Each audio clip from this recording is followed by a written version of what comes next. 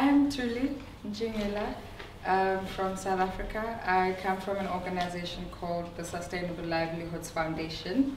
It's a research organization that does research in a number of things, but we have three overarching areas, which are health and welfare. We also look at the informal economy as well as the ecology. And it wouldn't feel right for me to introduce myself alone. I'm with Rukia, who's from Sonke, who is about to get up and say something. And save me. Hi everyone. Hello, smart people. Really intimidated. I'm from Sonke. Sonke means together, coming together, gender justice, toward gender justice. And we work with multiple range of stakeholders on both addressing sexual and gender-based violence, engaging men and boys in ending men's violence against women. And we work on HIV and gender equality. And I think that's enough. Thank you. Yeah. Good afternoon. My name is Philip Otieno. I come from Kenya, working with an organization known as Men for Gender Equality Now.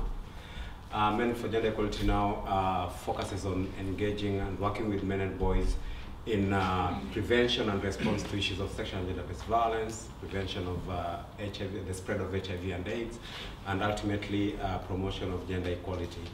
The organization was started way back in the year 2001 with the sole purpose of engaging men to be able to talk to other men to end violence against women, sexual gender-based violence, and again, like I said, to bring about social justice.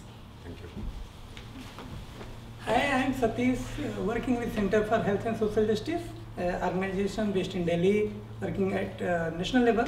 And CHSJ is working, one area is the health, so health policy advocacy or the health rights for the marginalized people, as well as working with men for gender equality.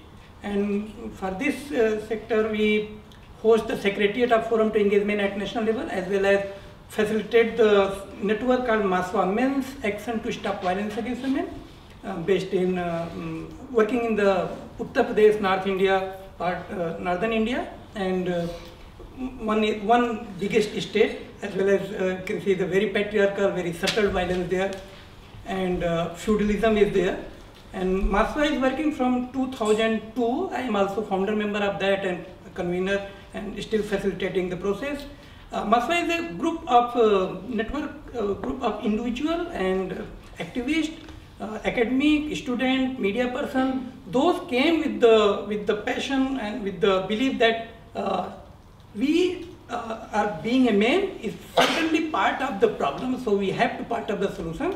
Our silence is perpetuating the violence, so we cannot say without speaking that we are not committing the violence, and then we are trying to mobilize people and trying to build allies with the various social movement as well as the women organization to take the responsibility and take the public position and move the route to address the root cause of the violence and try to achieve the gender equality and make it success. Hi everybody, my name is Amel Fahmy. I'm one of the co-founders for an initiative called Harassment. Harassmap is an initiative that was established in 2008 with the aim of ending social acceptability of sexual harassment in Egypt. We do have a very high percentage of women subjected every day to harassment. More than 95% of Egyptian women experience at least being sexually harassed. So it's quite sexual harassment as a form of social gender-based violence is quite prevalent in Egypt, and we have different organizations working together to end it. And with me, my two colleagues who also can introduce themselves, Nihal and Mariz. They work with two other initiatives. Okay, so I'm Nihal. I'm from an organization called POSMA, which means Imprint, and we work on gender-based violence and specifically sexual harassment directed to women, men, and everyone basically. So mostly youth. And my colleague. I'm Ramses, representing Shift Taharruj, which means I saw harassment. Work on sexual harassment in public spaces or private spaces and transportation, and all of us hope to end sexual harassment in Uganda. Yeah, so I didn't introduce myself before. My name is Dolan. I run an organization called Refugee Law Project, which is what we call an outreach project of the School of Law at Makerere University in Kampala in Uganda. We work originally specifically only with refugees. That has grown over time to a whole range of different categories of forced migrants. And we combine direct services in terms of legal aid, psychosocial support, with more research and advocacy. That's something else we do as well, but can't make a coalition. Yeah, we got into a bit of trouble last year because we were also hosting something known as the Civil Society Coalition on Human Rights and Constitutional Law, which was a broad-based coalition established to challenge the anti-homosexuality bill in 2009, and for which we paid a bit of a heavy price last year when we were suspended for pretty much the whole of last year, at the end of which we had to step down from hosting that coalition if we were to survive as an organization. I think those are my two big hats that I probably bring into this conversation. So just to sort of recap, we were looking at ways of organizing collectively which involved men. Either that men assumed leadership around collectively organizing around gender-based violence and led initiatives on the basis of their identity as men, or social justice movements where men became very heavily involved in the work also on gender-based violence. So we're looking at different ways of collectively mobilizing around gender-based violence involving men. And just we'll have a number of questions, and please feel free to come into the conversation. But one of the first things that we were really engaging with over the last few days is entry points. And entry points may seem like a developmental term, but it's actually really important. What does it mean to engage on the ground? What do you do? How does it happen? And we're not, one of the things obviously that came out very expectedly is that there isn't one particular way or one series. There isn't a recipe you put in place. There isn't a series of how to do steps. But we were engaging about what does it mean on the ground in different contexts. And I think I want to start with Chris, about the context of Uganda, where you started working with men on issues of gender-based violence, particularly sexual violence against men. And do you want to tell us how this started and what happened and how did you mobilize? What were the entry points? Yeah, thanks. You've put me on the spot. We had two different entry points. One was a project actually about, it was called Mobilizing Men, which was the project we did with IDS, and where we asked people to come together and to sit down and think about gender-based violence and then engage in various activities and identify victims of such violence, bring them to the Refugee Law Project for support and so on. But the one I want to focus on now is more where we started to see a number of our clients who were themselves victims specifically of sexual violence. And generally, a lot of it having happened in their country of origin, conflict, some of it having happened as refugees in Uganda. And that has led us on a completely different kind of journey in terms of how people have got mobilized. So the entry point, the strict entry point, was that the men who came forward were men who had severe medical complications arising from their experiences of sexual violence. Severe to the point where they just could not function. Many were suicidal. And where the beginning of our work was really to try and help them to access the right kind of medical support. What happens after the medical support, if it's reasonably successful, and it's a slow process, it's not, you don't get quick fixes, but people say, no, okay, my body's better, what about my mind?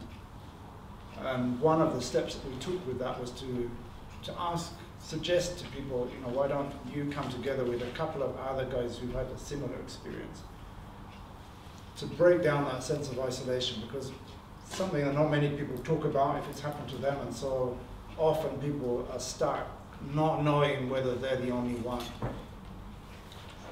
And what we found, and we've repeated this process in 3 different places, is that wherever we've managed to get a core group to come together, their numbers have escalated very, very rapidly. When we did that in Kampala, you know, we started off with, I think, 6 individuals that we had done work with. They came together, sat together, we would accompany that process to an extent.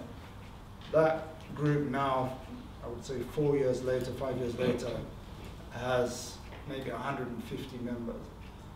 In one of the refugee settlements in Western Uganda, within a year, the group had 240 members. In northern Uganda, working with former IDPs, we have a group with about 50 members. So the numbers are quite large.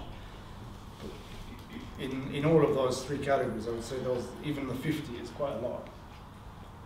What's been really interesting is the way that those groups have mobilized themselves to take actions to raise awareness and to challenge the institutions that are ignoring them. Because the reality is, the main institutions like UNHCR, the government itself, the health services available in refugee settlements in Kampala don't have anything available for such cases. And these guys have done a lot of self-organizing in different forms. One of the really surprising ones for me in the refugee settlement was when members of the group got together. We do an annual sexual and gender-based violence awareness week, and we encourage people to come and present things and so on. These guys got together, not at our request, and put together a drama, just demonstrating to people in the settlement itself. So they were basically outing themselves as survivors. And they did that right in the middle of the settlement with hundreds, if not thousands, of fellow refugees watching them out themselves as survivors of this form of violence. With the group in Kampala came to us one day and said, we need to talk to our local authorities, what they call LCs, the local councillors, because they just don't understand where we're coming from, and we need to sit down and talk with them. And they asked us to accompany them on that process. But we literally did that. We accompanied, we went along and we were there, but they organized it, they set the agenda, they gave the main presentations, and they established basically a new area of discussion and a bit of negotiation with the authorities. When we were suspended last year, one of the reasons given was that we were promoting homosexuality under the guise of human rights. And that line really came out in part from our work with male survivors, because so many people think that if you're a survivor as a man of sexual violence, it's probably because you're gay. So they were assuming that all these guys are homosexual. And we were working with all these presumed homosexuals. So that was one of the reasons we got suspended. Anyway, this group put together a video. Again, they didn't discuss it with us or anything. And they put together a video challenging all of that. And the video is available. You can come and talk to Chris about it if you want to see it. It's a really interesting one. So those are the entry point, medical. And two, and one in a practical sense is medical, and at a more sort of theoretical sense it's men's own vulnerabilities rather than their privilege. Just to sort of compare this with a very different context where gender-based violence against women in the form of sexual harassment, which existed for many decades but had gotten much worse in the last years in Egypt before the revolution, it was worked on, but fundamentally by feminist groups, hardly any men involvement. After the revolution, this shifted tremendously, with men reclaiming the issue as one of social justice, taking to the street, and all three initiatives that we have here from Egypt have worked tremendously on the street, and they didn't need to mobilize men. Men were mobilized, but they captured that and took it forward. The other issue is linking issues of gender-based violence towards a critical consciousness around patriarchy, and this is where, Satish, you've been really, for over a decade, your organization has been working around making explicit the link between whatever you're doing on the ground with challenging notions of patriarchy.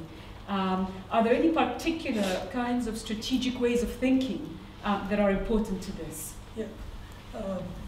When I'm looking the Maswa and we whole process was very much evolving. So initial stage we came with the very emotional that okay, we are men and we have to take the responsibility and we don't want to see any violence around us.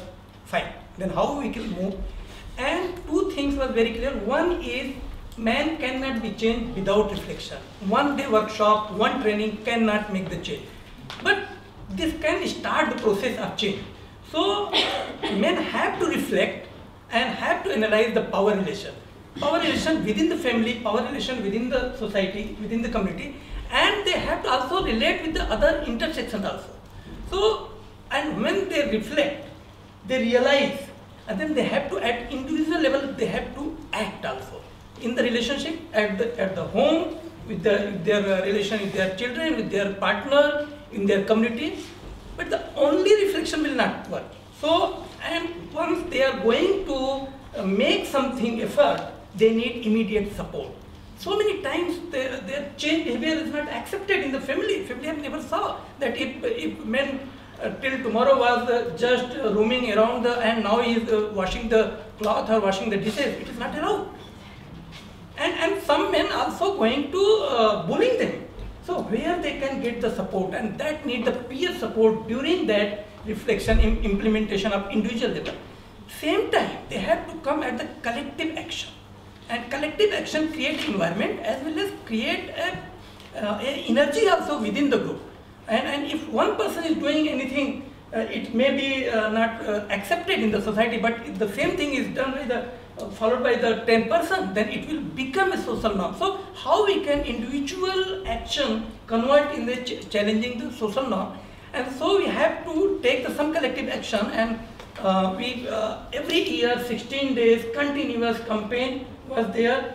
Sometimes the incident-based campaign is there. So if any incident, sometimes we found that we are doing the sickness campaign, we are doing the capacity building, and what is between that? If there is a cases, then we have to you have to speak out. We have to take the position politically. So we have to tell the people, media, and other people that we are here not going to tolerate the violence, and we have to. It means we have to reflect. We have to work at the personal level as well as we have to react and reflect and act at the public level in the community. So this was the major strategy we adopted in the work with men.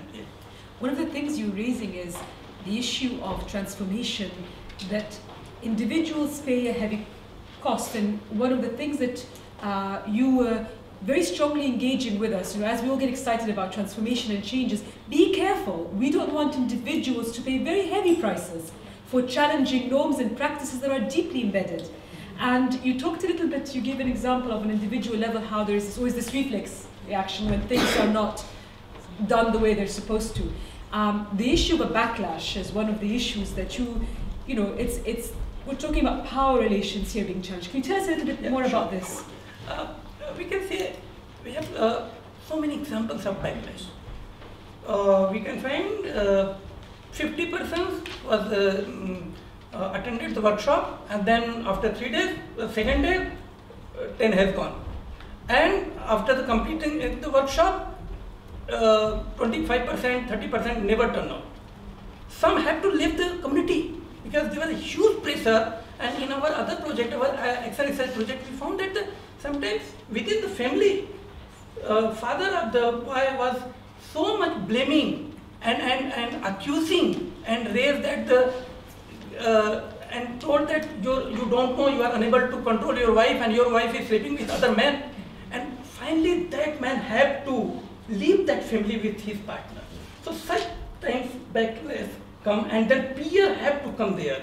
If I see our work in university, the Vice Chancellor was very much appreciated and mobilized and motivated and told, yes, we have to take the action and we have to certainly make our campus violence free. But 3 years later, when he saw that so many cases are coming and asking for justice, and it became a prestige issue, then he immediately stopped. He told, no, this is MASWA. MASWA is the link with the NGO, and NGO have to take care of their own expenses. Earlier, all infrastructure was free, and there was a MASWA within the campus.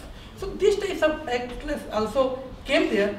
But if the members are within that community, within that campus, they have to find the solution, and they found that, okay, we are not going to use the MASWA. We are not going to use the name of MASWA in the banner, but we are going to work the same thing. We are going to organize the seminar in the name of social work department, or social student or social work department. Then administration cannot be. So it means it is not costless. Certainly there is a cost, and we have to create the support system also.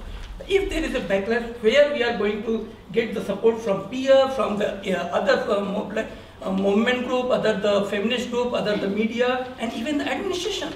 So we have to build the linkage also. So we can manage these types of, but we have to, if we understand from the last 10 years that if we are doing any designing the project, we have to build that there is a, certainly there will be the backlash. And Philip, you also spoke about, during the last few days, different modalities of backlash, different ways of understanding a backlash also. Tell us a little bit about ways in which related to... Yeah, thank you so much, Mariz. I think for us in Kenya, one of the backlash that we've had is men talking about women having been given too much space and too much space to really discuss their issues at the expense of the men and the boy child, for instance. And they are saying it's time that now we need to shift our focus and really engage with men and boys in a more purposeful way. And we've seen the emergence of men's organizations that are really opposing the issues to do with gender equality, because they look at it as gender equality being pro-women as opposed to looking at it in the wider space where it's about social justice and gender justice, so to speak. So essentially, if we really focus our attention so much, and we must be very careful in terms of dealing with issues of backlash, in that we do not want to create a situation where gender is seen as a women's issue, because I think for us that has been the key thing. And it has really made our work somehow difficult, because we have to constantly explain ourselves that it's not about the women, it's about bringing about gender justice, which is for both, which is good for both men and boys, and the wider society. So those are things that are happening, and we also need to have the understanding that not all men are violent. Yeah. Majority of men are very good, and even those who are not violent, the problem is they are silent bystanders when it comes to violence that is meted to men and to women by other men and even women in the society. And therefore, we need to make them understand that engagement in the kind of work that you're doing has nothing really to do with their being a man, so to speak, but to create a society where social justice is the norm. Yeah, and I wanted also to maybe make a little bit contribution to what Chris started by the entry point. I think it's also good for us to, when you want to engage or work with men and boys, to really meet them in their free space where they feel non-threatened, whether it is the church, it is the mosque, or their workspace, wherever they go to work, because that has also been very important for us. the first engagement was really finding men who are in the church groupings, the community-based organizations. And I think in that space where they've created for their own can be a very good entry point for working with them on issues of gender justice in the wider scale. We're talking here about very long-term processes of transformation, things that you hope will be intergenerational, rather than a sort of a 3-year project where you dash in and dash out, and that's it. These are the most important lessons we've learned, and maybe not somebody else will take on these lessons, the baton and move on.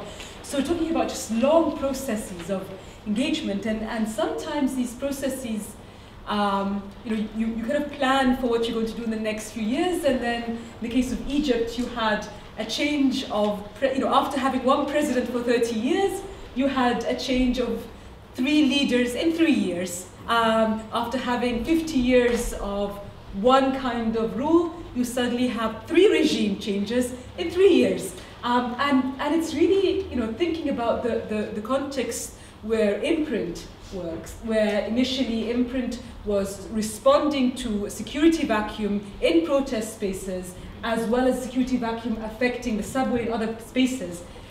Suddenly, that changes, change of political context, change of how people mobilize, and you want to sustain something that is very powerful and very important. Tell us a bit about what does it mean to sustain collective action inwardly? How do you keep the flame alive when things are quite turbulent? In Imprint, it's quite different from many other initiatives. With Basma, it's quite different from many other initiatives where people already know what is sexual-based violence is, and already people who believe in gender equality and all that work on. But rather, we take people who just want to stop it, just think that sexual-based violence is wrong and it needs to stop. How and where and all these questions are the questions that we ask them to come in to trust us enough to answer it with them. And so this is where we expand our base of volunteers and our base of people who want to work against this kind of violence. So for example, there are several men who entered Basma based on protection, for example. I want to protect women and all that. And one of them said that I entered Basma based on this, but now I believe in gender equality. I believe that men and women are equal and they have right to public spaces equally with no discrimination whatsoever.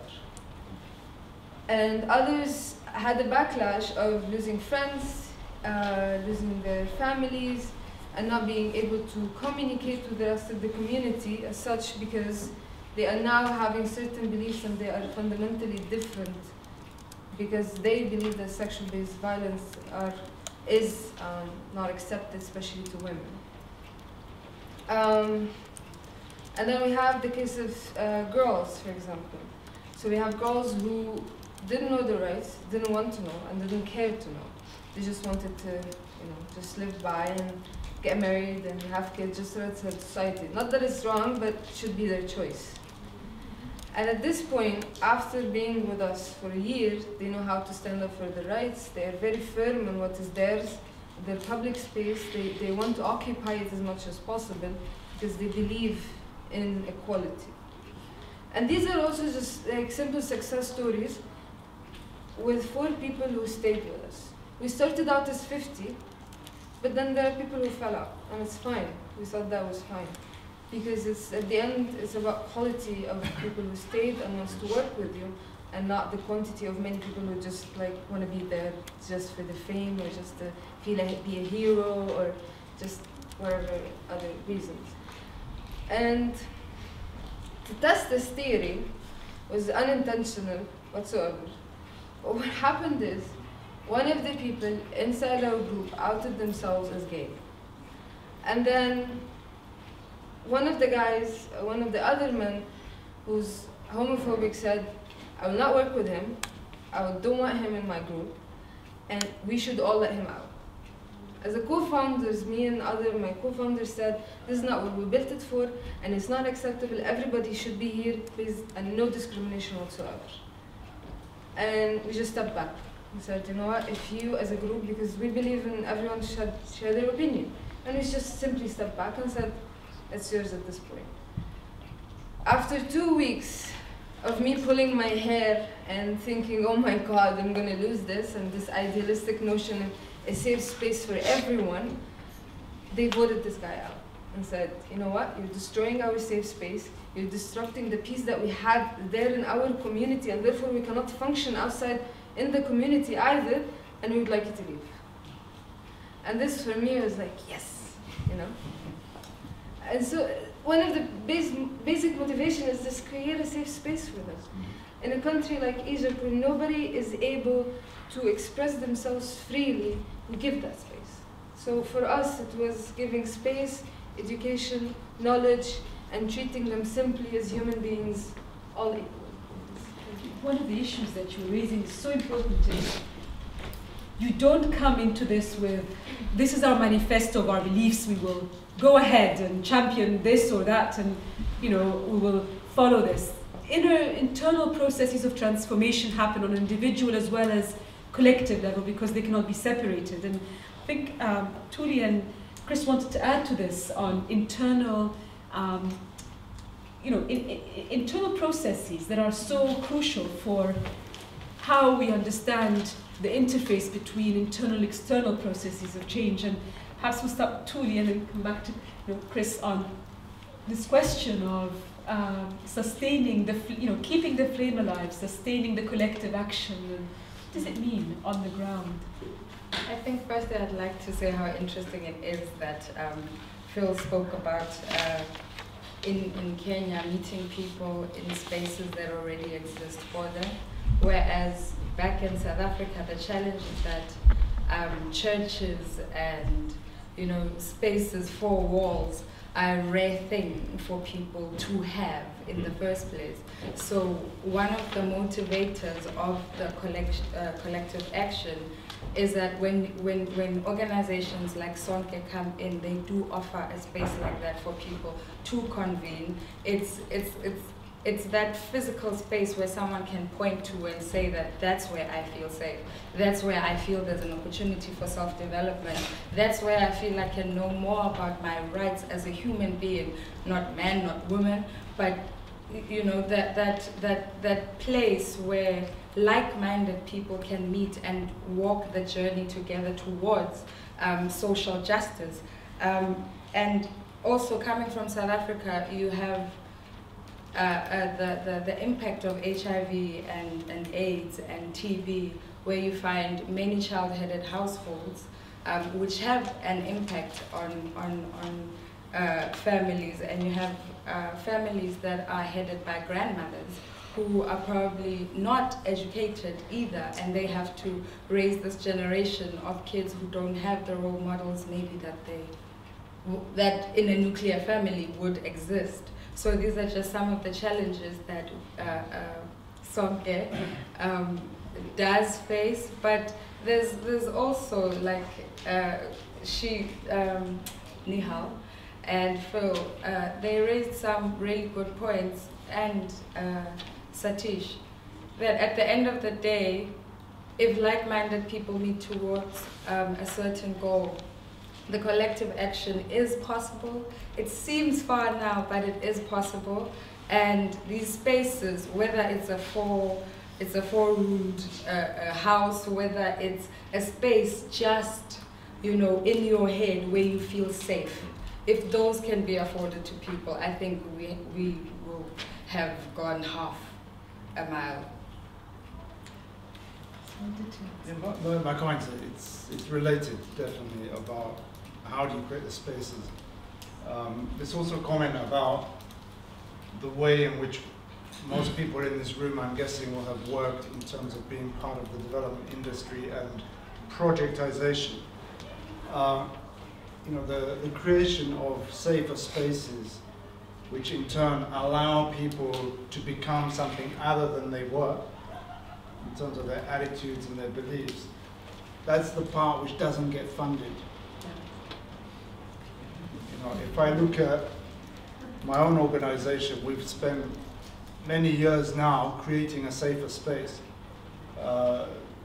for anti-discriminatory positions and enabling different people with very different experiences to work through their experiences and their processes, and and that you can't do that if you're not working with people who hold those values. And those values, you don't just, as you say, you don't come with a, what do you call it, a manifesto. We do have a little manifesto. We have a contract. In ours, we have an employment contract with an anti-discrimination clause, which sets out all the things that we will not accept discriminatory behavior. So that at least we have something that someone signed, and when they do discriminate, we can point back to it. But that's very mechanical in a sense. But the process of people sort of changing their self-perception and their even their sense of their own identity. And I think it's interesting that the whole discussion about masculinities and okay, we've got a really rubbish masculinity here. Let's somehow take that one out and put a better one in its place. If that were possible, I think it is possible, but I think it's a whole process in its own right. It requires time and it requires that safer space.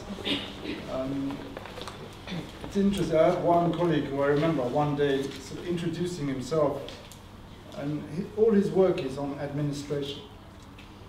And he introduced himself, he said, my name is ABC and I'm a social justice activist. And it was really great when he said it, because it is actually true in the sense that within his position he was doing A, B, C, D to completely change the way in which administration happened, in which issues were dealt with and resolved. But that stuff is not funded. So even all the projects that we do together with ideas, we're always within some kind of very bounded time space, which may not coincide with these dynamics and these personal transformations, which are actually what enable collective mobilization to happen. Just on this theme of collective mobilization, you worked on creating a safe space, but you also worked on, you were very cognizant of the power politics, that in order for you to be able to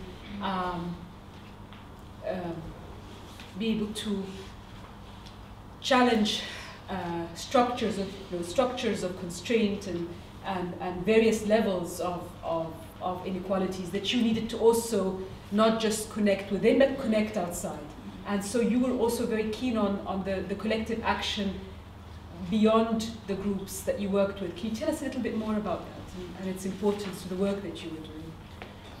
Well, I think through the work that we did, it was really important. Well, I think on any project, it's really important to recognize your own strengths and your own weaknesses, because then by doing that, you're honest about what you're able to do, and also identifying other people that you could work with towards a cause, and in order to reach your goals. Maybe we worked with Sonke and the IDS, we brought something very different to the party, and Sonke also brought their rich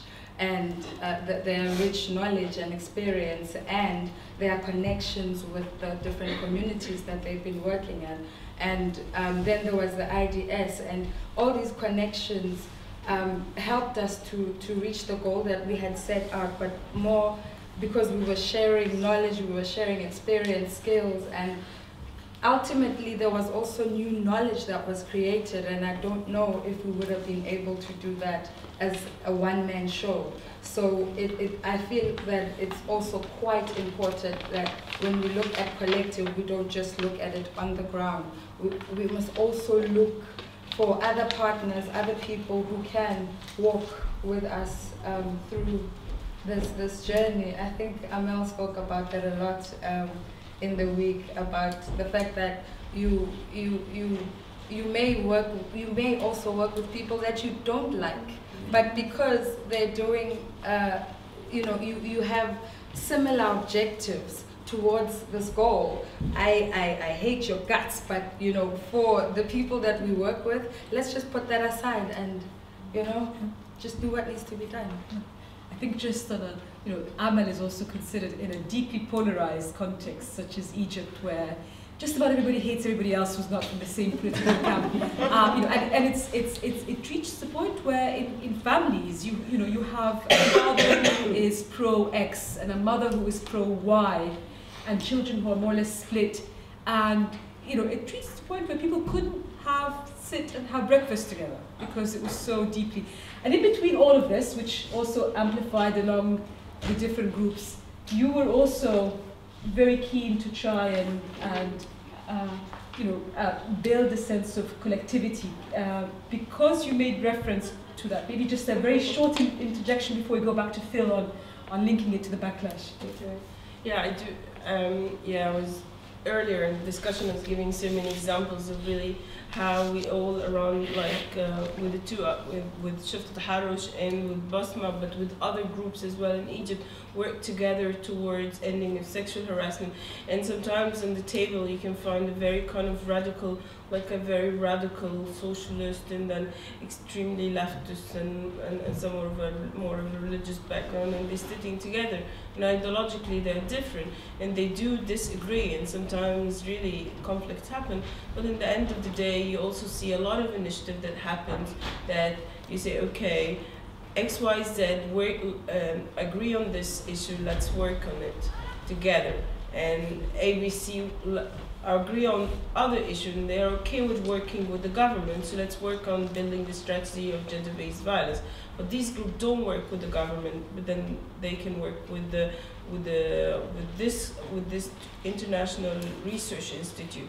So by doing that and really moving beyond really these hurdles, then we're able to do more of a collective action rather than really being stopped by these differences, there's ideological and sometimes political differences, and really kind of make them like the monster and not moving beyond them, because then in the end the work will not going to be done. That's the most important thing, the women, because at the end of the day we are actually there to give a voice for the voiceless and help the woman. It's not about really disagreeing about our ideological problems and political positions. So we really, I think, we learned this lesson also. We also grow in the process, and that's also linking back to the earlier point of really the dynamics and how they change. We are, before the revolution 2011, we are so different than after the revolution. We also learned along the way with so many things that things do change, and then we have been polarized a lot, and we learned that we should not let these really affect our focus and our reaching the certain objective that we set to ourselves. So there are zillions and zillions of examples. Later maybe I can share with some of you. You raised a really important point about when we think about collective action, even if there is consensus around an issue that it is we all share, we all believe in, it doesn't have to be all or nothing. It doesn't have to be that we all agree to work together or we don't work together at all. Sometimes division of labor, division of roles, you know, you will work on this front, I'll work on this front, really helps. It's still collective, but it doesn't have to be under one common umbrella, and it's really, really important because we tend to think of collective action in unitary terms. But you also struggled quite a bit with collective action because you talked about the backlash against women's equality, and yet the fundamental ideology from which you engaged, Phil, was a genuine belief in gender equality. I mean, this is something that you believe in down to the DNA level. So how, you know, you still, even though that you were aware of all of these dynamics, you were still keen to establish links and bridges. Can you tell us more about that? Yeah, thank you so much. I think one of the key things we really need to understand is that sometimes there's a lot of information and knowledge that we can generate from even the people who oppose your cause. Because most of the time when we hear somebody saying, I don't like those people, and then you just forget about that and say, oh, those ones are noisemakers. But it's important also to listen to them and really get to understand what are they trying to say, because that can also form the basis for your next level of programming and engagement. I remember in October when we had, in Nairobi especially, we had this crisis when women were being stripped because of wearing short dresses and short skirts and all that. And it became such a huge thing. It actually became a national kind of phenomenon. And when we were demonstrating one of the days, we were on the streets demonstrating and saying, and with all these t-shirts that's written, "My dress, my choice." Yeah. We were actually, some men were there saying, "Oh, and you are participating in this, you are crazy. You are such a kind of a weak man or something, you are out of your mind." And they actually found themselves to even counter that kind of a demonstration, just to show us how much they were also powerful. But at that point in time, the good thing that was also happening is that there were men who were joining into the demonstration, just looking at, oh, what is it all about? Then you tell them it's about the stripping that has been going on, and they say, oh my, yeah, this could happen to my sister, it could happen to somebody so close to me. So what that tells us is that really you need to pay attention to the people who are against you, but at the same time, not losing focus in what you want to achieve by the end of the day. And the main thing is really to create networks and the linkages in terms of coalition building and how you link that in terms of working with men and boys, and how you link that with the women's movements and the other forms of social justice movements that are around. Because it's important to work together on a common cause as opposed to working in isolation. And I think by and large what has been happening is that every other time that we want to engage with people, then we really need to build their capacity to be able to undertake a particular course of work and engagement. Because if they don't really understand and they are moving forward without the knowledge of what it's really about, then they are the same ones who will come in and then get out and say, these people are so useless, and what they are doing is actually not proactive in terms of engaging with the society. So in terms of linking that with the kind of work that we do with working with men and boys and in terms of collective action, I think it's very important for us also to find ways of working through multi-sectoral approach across sectors, just to ensure that that which, like Tuli alluded much earlier, that which I'm not capable of doing, or we are not capable of doing as a movement, or as an organization, can be done by a different organization. And that way you create referral pathways in terms of the things that you are not able to achieve. And it really helps in even sustainability issues, because sometimes even when it comes to sustainability, you look at what is happening across the globe and bringing it down, and just to make sure the momentum is not lost rather, and people keep on and continuously build on what they've started as we move along. Yeah. One of the points you raised is knowledge, which is a very tricky one, because obviously information is not the same as knowledge, and we at IDS we engaged with the idea of learning, so we went there to learn. But I think it would be a waste, these are groups and initiatives and movements whose time does not, it's great that you engage with the outside community, but it's not like they have a lot of time just to sort of hang around the IDS people to share, as much as, I'm sure we're wonderful people to hang around, but you've got better things to do with your time. So one of the things that, this was supposed to be a joke. My daughter always says, "Don't joke, mommy, because you're very bad at joking." But when we were having this conversation, Rukia, you raised the importance of doing research in a way that is relevant, that is not just about good practice or learning or what kind of knowledge is useful, but something else fundamental to embedding it into the actual process of making it meaningful as well. Can you tell us a little bit more about that? Because sure, gladly. Thank you.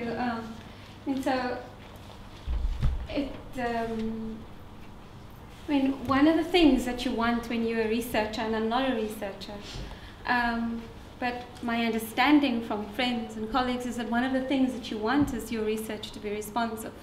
You don't want the heart that you put into the papers and the policies that you write and to sit on the shelf somewhere. It needs to be useful. And that was one of our, when we started speaking with IDS about why we would be involved in this research, it was unequivocal for us that it comes at a time where in South Africa we are at the tipping point of an epidemic of violence. That the violence has become so seeped into every fibre of what we do and who we are, that it hampers us economically, socially, even spiritually in our context. And so what the benefit of us partnering with IDS has been that this case study has been the catalyst for a mobilizing advocacy strategy on realizing a national strategic plan on ending violence in South Africa. So we were able to dig into not just what the collective action would look like in ending violence, but also the individual through the stories that you will see later on, the digital stories. And we were able to, so I think it's important for me to say this, that in South Africa our campaign for a gender-based violence national strategic plan is not the end, but it's the means to an end for us. And the content from this case study has formed the basis of that. We were able to build a platform of partner organizations to engage around not just service delivery and why does the judiciary and the law enforcement not work, but what does it mean if we go upstream and we look at where the violence comes from? And how do we unlearn the violence, and how do we not create or raise another generation of men who are users of violence? And so my call really is for all of you in your spaces that you occupy, whether that's through your families, through this institution, through the countries that you come from, to sign a petition for a gender-based violence national strategic plan, and to realize that whatever little way you're involved in this research case study or whichever other case study, is that it does resonate. It does send a thunderclap around the world toward ending violence. And I think that's important, that your research is not static. And I certainly haven't experienced IDS as static. And one of the things that very practically that Rukia was telling us about, which I was, in a context where you have blackouts, electricity blackouts, where certain forms of communication, like laptops and tablets, sometimes are quite expensive if you want to have a massive outreach. One of the things that you were thinking about is some of the digital stories. Yeah. Sorry, go ahead. Yeah. So I don't know how much people know about the different methods we used, participatory methods, or we used in the study. But one of it was digital storytelling, and so we brought community activists together to learn how to first be courageous enough to share their own stories of either experiencing violence or possibly using violence. And that story was told in beautiful ways, in very personal ways. And some of the activists, and it was their choice whether they wanted to use that story for advocacy and campaigning and mobilizing or not. And some of them have chosen to use that story to shift where we are in South Africa in addressing violence. But the challenge with that is that we don't have laptops and computers or even spaces where we are able to project those stories. And so some of the things we've been thinking through with Thea and Beth and the IDS colleagues was, well, what are the other mediums for us to be able to share this, for them to be able to share their stories, and some of that is through mobile phones, because everyone has an Android phone now.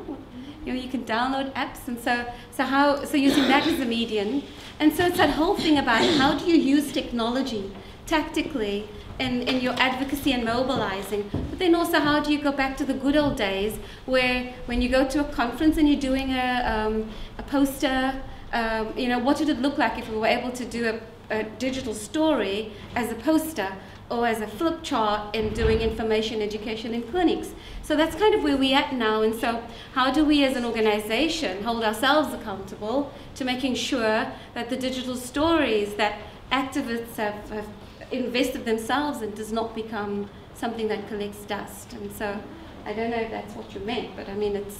But if you have laptops spare at home, I'll gladly take them home. No, it's too far. Too much. Building on that theme,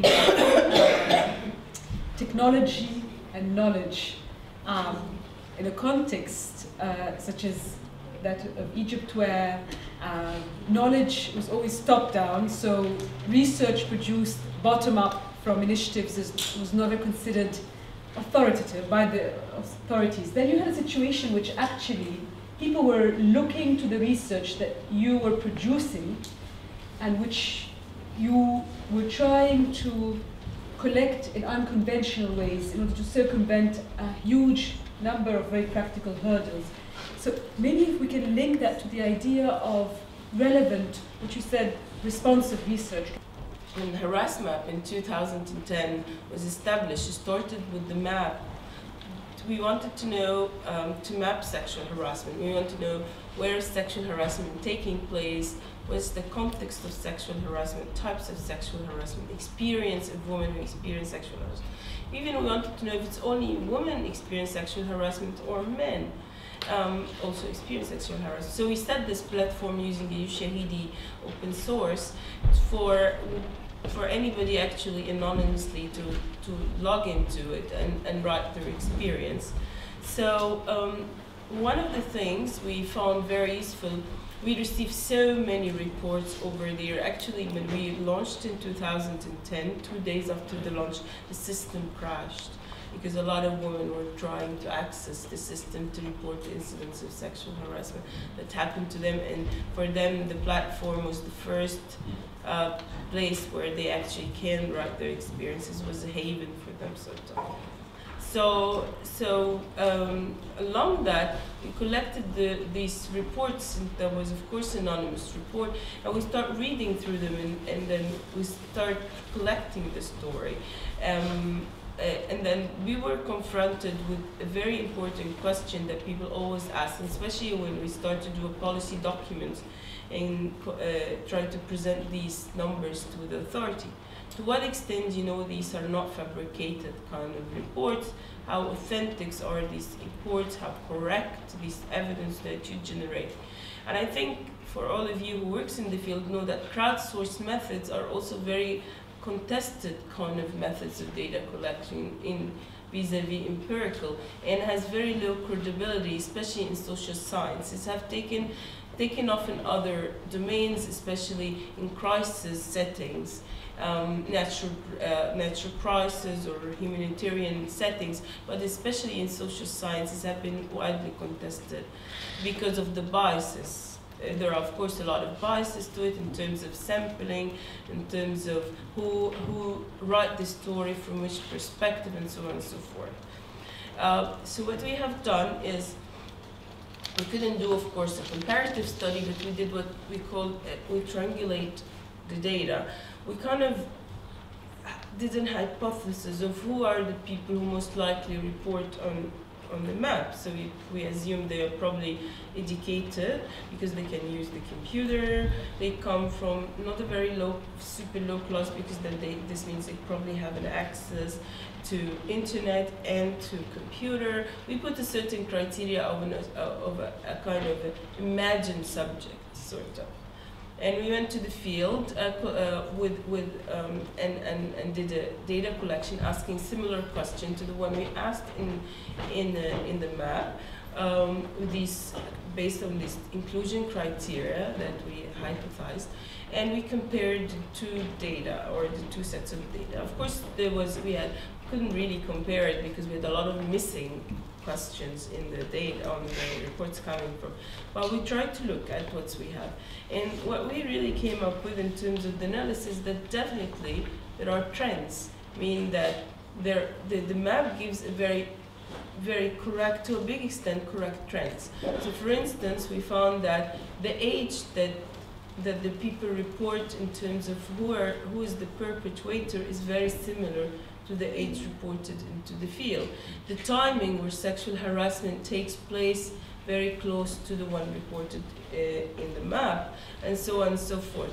So we came up with a conclusion that yes, it might not be representative, and yes, there might be a lot of biases, but also yes, it gives accurate trends. You can be able, and by really running or concluding that then we can establish crowdsourcing other methods for data collector, which is actually can help us, because sexual harassment is a social phenomenon, which means it's very dynamic. It changes all the time. So you cannot have the money to do empirical research every year.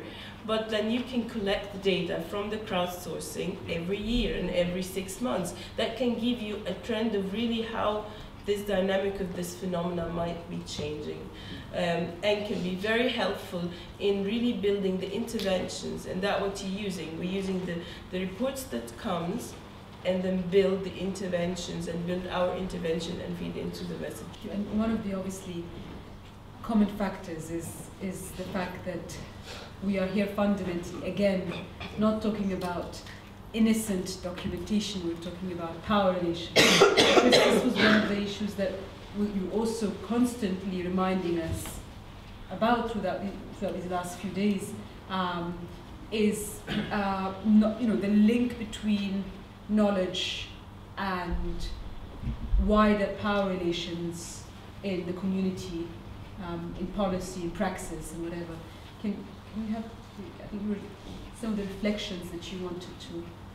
Well, I think, I mean, there was a remark I wanted to make about the importance of connecting these collective voices to the powers that be and the policymakers that are there, but also the importance of how those collective voices are packaged. Whether they're packaged as their own voices or whether they get appropriated and offered up by intermediaries. I think there's a constant tension there, because on the one hand, if you're interacting with UN agencies and so on, or government departments, they tend to be very wedded to institutions that they feel comfortable with. But on the other hand, that immediately entails a co-optation process, and I just think that's a tension which we need to be aware of, and we need to be very cognizant of it and careful about, if a video gets made, whose video is it? If a report gets written, who are the authors of the report, and so on and so on. I think it's a constant tension, and you have to sometimes play it one way and sometimes the other way.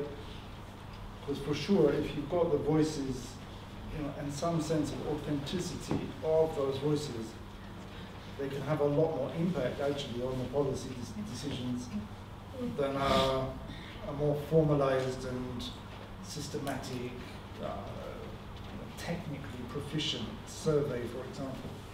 And quite often it is the stories. We said that, I think, on day one. Yes. Sometimes it's the stories that trigger the change rather than the much more rigorous data. So the stories are really important. And of course, when we talk about narratives, there are really stories with power relations in them, so we kept on coming back to stories in different ways.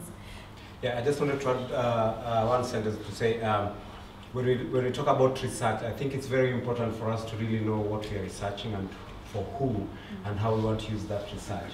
Because many other times when we conduct lots and lots of researches and then we just put them on some shelf somewhere, and they essentially do not form policy and practice in the field. So I think it's important for us to know why we are going to engage in some form of research, and for who, and what do we intend to achieve by the end of the day. Because most of the time I've seen we come up with very good research documentation, but it lies somewhere. Nobody has ever seen it. Nobody has ever utilized the findings and all that. So for me, it will be key before you even engage, endeavor to try and conduct a research.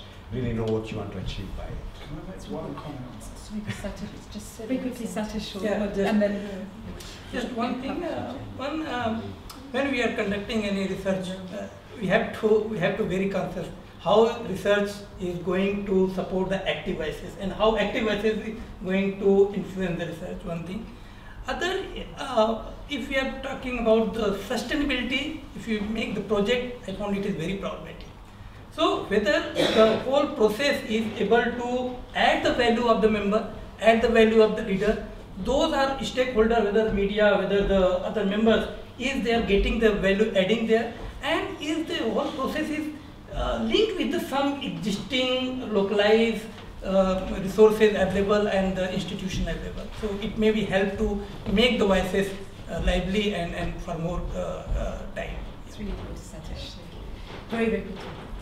Yeah, I just think we're using video a lot, and the issue of digital storytelling, we also do a lot of video work. We haven't used that particular technique, but what is common to what Julie's been telling us about, and there's an example coming up this evening, I think, is that when people, if you use some of that audio and visual technology and people put their own voices there, when they hear themselves speak or they see themselves on video, it's an incredibly empowering process, and then they make their own decisions.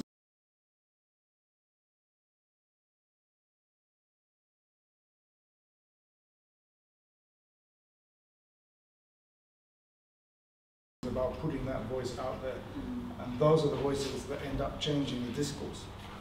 So it's really, yeah.